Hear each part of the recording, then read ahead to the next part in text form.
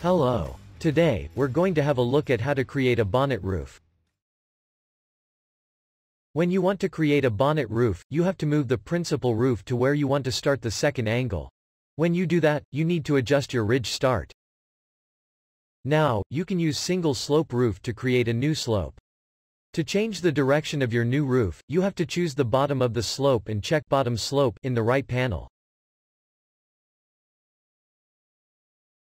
Thanks to the view window, you can modify the height or the slope of your roof until both roofs are connected.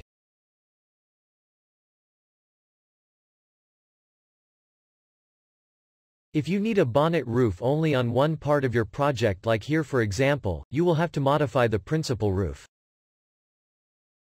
To adapt its form, you have to add point with this option. Now, as we explained previously, draw the single slope roof and adjust it to fit with the principal roof. You need to readjust your ridge start. You can see a default here.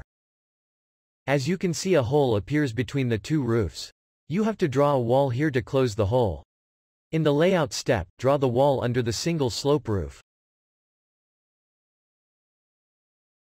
That's it. Now, it's your turn. You can contact us if you have any question. The support team is always there to answer you.